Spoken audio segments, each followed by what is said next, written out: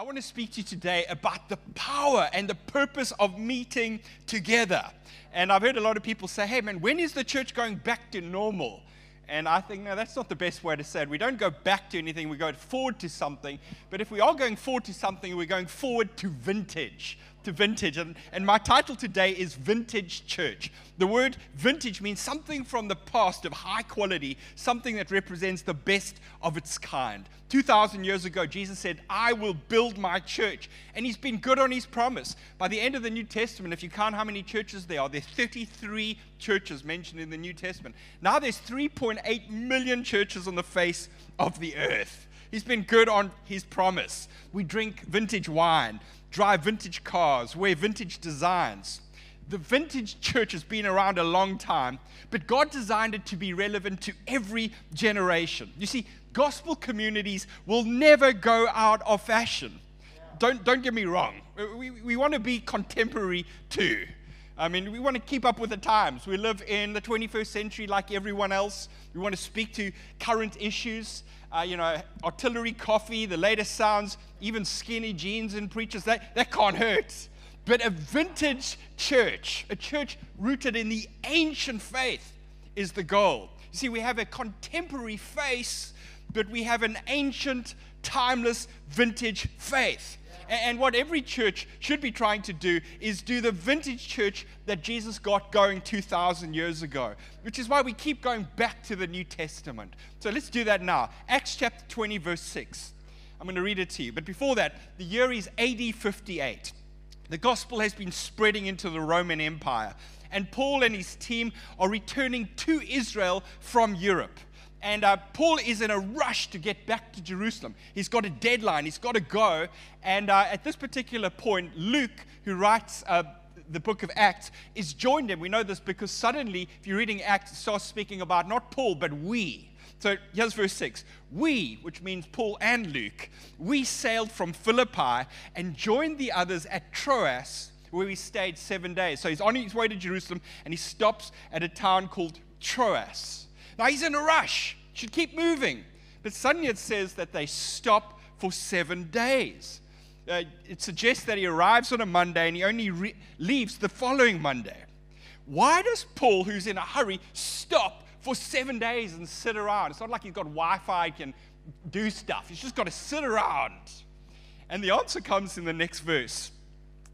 He doesn't want to miss the next church gathering that's going down the following Sunday in Troas. I'm going to show it to you. See, he prioritizes getting to that meeting, and he rearranges his travel plans. Now we're going to read the two verses that give us a glimpse into the first century gathering of the church, vintage church. Verse 7. On the first day of the week, so that's 6 days later, we came together to break bread. Paul spoke to the people, and because he intended to leave the next day, kept on talking until midnight. Sometimes preachers can preach long. There were many lamps in the upstairs room where we were meeting. Okay, that's my text for today. I want to answer 3 questions. Where did they meet? When did they meet? And I want to spend most of my time answering the question, why did they meet? And when I get to that question, I'm going to jump to John chapter 20 just to confuse you. So here we go. Where did they meet? Well, we're told in verse 8 that they met in an upstairs room of someone's house. Why was the church of Troas meeting in a home? Well, a few simple reasons. One, Jesus basically said to his disciples that there's no such thing as holy places. Every place is holy. You know, the Jews used to worship in the temple. Pagans used to worship in their pagan temples. And then along came the church, and they were not looking for a temple to meet in because they understood they were the temple. Also, Christianity wasn't an official religion, so they're probably forbidden from using public spaces. They're also probably quite poor and couldn't afford public places. And besides, they were probably a small church, and they could squash into someone's home. There are some bigger churches mentioned in the Bible, Jerusalem, Antioch, Ephesus, where you could find some bigger spaces. Hey, there's some lessons here for us. We need to ask ourselves the question when looking for a venue, is there enough space? Is there enough space? And I like to think of the church, the venue, not as a pot plant, but as a shoe. You plant a plant in a pot plant, and that pot plant will determine how big that plant can grow. But when you put a shoe on a 5-year-old kid, you know that in a year's time, you've got to toss that shoe out. There is no such thing as a permanent venue, actually. There's a permanent church in a temporary venue. And whenever you start feeling like your shoe's getting too small, it's time to toss that shoe out, get a bigger shoe. Or if this shoe isn't working, let's try another shoe. And Life Changers is on the adventure of finding the shoe for its many different congregations. The other question is, do people feel at home? I mean, meeting in a home sent a message that we're family. And it's so important that we use our spaces and create a sense of homeliness and welcome. And then the other question is there good stewardship? We want to make sure that we're doing the best we can with what we have. Every church imagines having a better venue, but the venue that God has given you is the one that you've got to steward. And there's only one question God's asking you. Are you doing the best you can with what I've given you? Hey, next question. When did they meet? When did they meet? Well, Paul arrived in Troas on Monday morning, but had to wait for 7 days to get everyone together. Why 7 days? Well, verse 7 tells us that they met on the first day of the week. Okay, by the way, the first day of the week is not Monday. First day of the week is Sunday. And we're told in other places in the New Testament that the church was in the habit of meeting together on the first day of the week. 1 Corinthians 16 verses 1 to 2 if you want to check it out. Sure, they built relationships, shared meals, but every church said at least once a week we get all of us together. And they would gather on the first day of the week, which is interesting because the church initially was a Jewish sect, so to speak. So you would have thought that they would have met on the Shabbat, which is when the Jews met, and yet they chose to meet the day after. I mean, Jesus was Jewish after all. But do a word study in the New Testament of the first day of the week, and you realize it all goes back to John chapter 20. So I want to do a quick jump with you to John chapter 20. I mean, John chapter 20 says, early on the first day of the week, while it was still dark, Mary Magdalene went to the tomb. The stone had been removed from the entrance on the first day of the week. And there's the answer. The first day is the day Jesus rose from the dead. The book of Revelation would call the first day of the week the Lord's Day. I mean, he's Lord of every day, but there's something about the first day of the week. But then the term first day of the week comes again as you read through John chapter 20. In verse 19 it says, on the evening of the first day of the week, when the disciples were together with the doors locked, Jesus came and stood among them and said, peace be with you. He showed them his hands and his side. The disciples were overjoyed when they saw the Lord. I mean, he's just risen from the dead early that morning. And it's evening and he's introducing himself to them. Again, Jesus said, peace be with you. As the Father has sent me, I'm sending you. And with that, he breathed on them and said, receive the Holy Spirit. And then it carries on. We're told that now Thomas, one of the 12, was not with the disciples when Jesus came. See, the Bible takes note of a person who didn't arrive at church. Such a concerning thing. It needs to be mentioned. So the other disciples told him, hey, we've seen the Lord. I'm a surfer. Often you get to a surf spot and someone goes, you should have been here this morning. And that's what these disciples are saying to Thomas. You should have been in that meeting. But he said to them, unless I see the marks and put my finger where the nails were, I will not believe. But wait, we keep reading. And then it says, a week later. What's a week later? That's 7 days. The next first day of the week. A week later, his disciples were in the house again. We don't know what happened between, but they didn't meet Jesus for another 6 or 7 days. Until a week later, they were in the house again, and now Thomas was with them. Okay, he's already missed out on one church service, not again. That's the next Sunday. The doors were locked. Jesus came and stood among them and said, peace be with you. Then he said to Thomas, put your finger here. See my hand. Stop doubting and believe. And bang, Thomas has the revelation and he says the famous words, my Lord and my God. So why did the church meet on the first day? Well, the one we already know. It's the day Jesus rose again from the dead. The church gathers on the first day to celebrate the resurrection power of the living Lord. But there's a second reason that we meet on the first day. It follows on from the pattern Jesus got started in those first 2 ever church gatherings.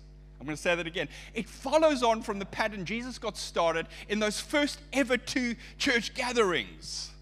Vintage church. So there's 2 reasons. It's the day of resurrection. Revelation 1, like I said, calls it the Lord's Day. But when we meet on a Sunday, that's a vintage thing to do. Do we have to meet on a Sunday? I mean, it's not a rule, it's a guideline. We've got friends who lead churches in the Emirates. It's not appropriate to meet on a Sunday, they meet on a Friday.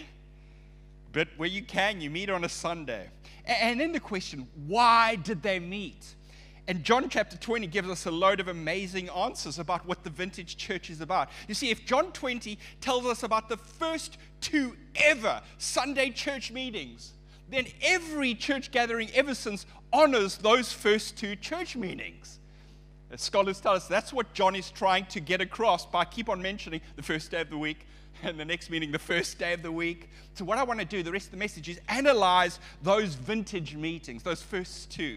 Because they give us ideas about the purpose and the power of meeting together. So I got a bunch of things that I noticed as we analyze it. Number 1, they all gathered. They all gathered. All the apostles except Thomas were at the first, and he missed out. And then the next time he was going to make sure that he wouldn't miss out. See, meetings, vintage meetings, build community. By the way, I think I'm speaking to the choir here. When I think of Life Changers Church, I think about it as a church of people that love to be together. I've done church for 20 years in the southern suburbs, and people on average arrive at church 10, 15 minutes late. I got here, you guys arrived half an hour early. I actually asked someone, what's going on? Why is everybody up? And he said, people love church. I'm like, of course. And he said, but I've been to church in southern suburbs. They're quite social there. I said, yes, they're social after the meeting, not before. Vintage churches build community. And we get there. We all get there. That's God's plan. But then we notice also that Jesus presenced himself among them. Jesus presenced himself among them. See, at first, they were in this upper room. They were socializing. They were talking. They were aware of each other. But then suddenly they become aware of another who's standing in their midst. And in the first centuries of the church, historians tell us that gathered churches would call on the name of Jesus, inviting his revealed presence. Oh, we understand that Jesus is already here, but we welcome him. We ask him to show himself, to speak. You see, when the church gathers, we gather in his name. We call on his presence. And that's the second thing about vintage meetings. Vintage meetings sensitize us to Jesus' presence. I've got a lot of friends who've come to faith, myself included, and most of them come to faith when they hear the gospel message preached. But a lot of them will say, it wasn't the message, it was I was in a room where there were a lot of Christians worshiping, talking about Jesus, and suddenly Jesus was in the room. My brother, when I became a Christian, he wasn't a Christian, and I tried to share my faith with him. He really wasn't interested. Prayed for him. One day I come home, and there's a Bible next to his bed. And turns out he's come to faith, but he didn't want to give me the honor of saying it to me in case I thought I had something to do with it, In his mind, he wanted to do the opposite of me. Now he's really irritated that he might be going the same path. And we lived in Sea Point, but he's met a girl who lives in Tableview. And he's hanging out with her on Sunday, and she says, okay, now I'm going to church. Come. And he goes to church, and he finds Christ. And when I asked him, how did that happen? He said, well, I didn't believe in Jesus until I was in a room where Jesus was. And that's one of the reasons we invite our friends. Because there's something about being together, the presence of Jesus, that he introduces himself. Yes, we believe in the power of the gospel message. We want to tell our friends, but there's something about getting our friends who are far from faith into the room where Jesus is. And then the third thing we notice in this meeting is that Jesus affirms the reconciling effects of his finished work on the cross. I'll say that again. Jesus affirms the reconciling effects of his finished work on the cross. He says, peace be with you. But he doesn't just say that. He holds out his pierced hands. See, every meeting, we remember the wounds that welcome us. We remember the wounds that accept us, that reconcile us to God. We're saved not because of the good things we've done, and despite the bad things we've done. We're saved by grace alone. God takes our sins, puts it on Jesus on the cross, punishes it there, and now we have peace with God. And that's one of the reasons that we so often have communion when we gather together. Communion reminds us of the wounds of Jesus. It takes us back to the cross. The reason we have peace with God is because of those nail-pierced hands. And that, by the way, is the reason in Troas we told on the first day of the week we came together to break bread. We reenact the gospel. The broken bread speaks of Jesus' broken, beaten body on the cross. The red wine speaks about his spilt blood. Every time we take of it, we reaffirm the scandalous grace of God that takes us as sinners into his company. And then, mind you, we're not doing it right now, but that moment in the meeting where we say, hey, say hi to people around you. You might think, oh, that's just a friendly church. No, for thousands of years, the church has passed the peace. At a certain point, if you go to a traditional church, would you please pass the peace? And everybody goes, peace be with you, and also to you. And it sounds like it's just being friendly church, but actually what's happening here is it's picking up on vintage church. Jesus, based on the wounds, says, peace be with you. So he reconciles us to God. But if we're all reconciled to God, guess what? That means we're reconciled to each other. So we pass the peace to each other. Of course, if there's a person who's new to church, what we're doing is we're saying, hey, you're welcome too. The wounds of Jesus, they welcome you too. So meetings, especially the cross, vintage meetings, especially the cross, reconcile us to God and others. That's why we gather. It's the power of the meeting. But the fourth thing we notice in John 20 is that Jesus had something to say to them. He had something to say to them. In the first meeting, he says, as the Father has sent me, I am sending you. And he says, you've been given the message of forgiveness. Spread it out into the world. See, Jesus he gives a motivating message in that first meeting. But in the second meeting, he speaks again, but now he's speaking to doubt. It's a challenging word. He says to Thomas, you've believed because you've seen, but blessed are those who've never seen and yet will believe. And notice in the first meeting, Jesus is speaking to the collective, but in the second meeting, he's going for the person, the individual. See, when we gather, we expect Christ to say something to us. Sometimes it's motivating. Sometimes it's challenging. Sometimes it's always collective, but sometimes in the middle of the collective, it's like Jesus has been reading my mail. One of the privileges of being a preacher is how often after a message, someone will come to you and say, who told you? Who told you? And in Acts chapter 20 at the church of Troas, we're told that Paul spoke to the people. And you know that he was speaking the gospel. He was speaking the Bible to them. Paul, in fact, telling another church leader in 2 Timothy 4 would say, preach the word, be prepared in season and out of season, correct, rebuke, and encourage with great patience and careful instruction. For the time will come when people will not put up with sound teaching. Instead, to suit their own desires, they will gather around them a great number of teachers to say what their itching ears want to hear. There's so much interesting information in the world, but so little of it is of ultimate importance. And so much of the information in the world actually lures us to a false gospel. It's something that promises to fill us, but it can't. Ultimately, it's nothing of substance, nothing that truly satisfies, nothing that can heal our deepest brokenness, nothing that can reunite us to God. I mean, when you think about these false gospels, all you need to do is stand in a queue at a till and just look at the different magazine covers. Every magazine cover kind of usually will represent a false gospel that's really popular in that particular culture. I'm not saying it's not true, but it lures you into a world and says, this is the most important thing in life. So the financial male gospel says, if you could just have financial security. The Cosmo gospel is one that promises that beauty, independence, and love will solve all your problems. The GQ gospel says if you could have a six-pack, a successful career, and a hot chick, you're home and away. The magazine that I'm looking at, Zigzag Gospel, says, surf trip to Indo with your best buddies is all you'll need.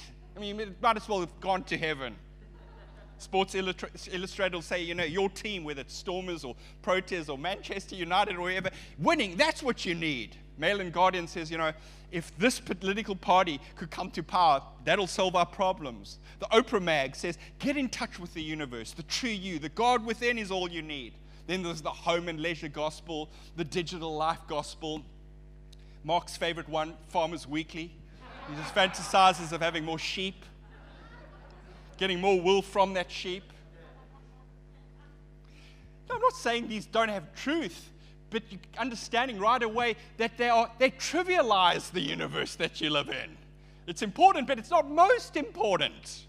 How many of them speak to your need for Christ? How many of them speak about your need for salvation? How many of them teach you to live in the grain of God's moral universe? How many of them help you to find God, follow God, to have more spiritual joy and ministry fruitfulness in your life? You see, vintage meetings, especially the word in vintage meetings, and I'm quoting Paul here, correct, rebuke, encourage, and instruct us. They do it by showing us more of Jesus.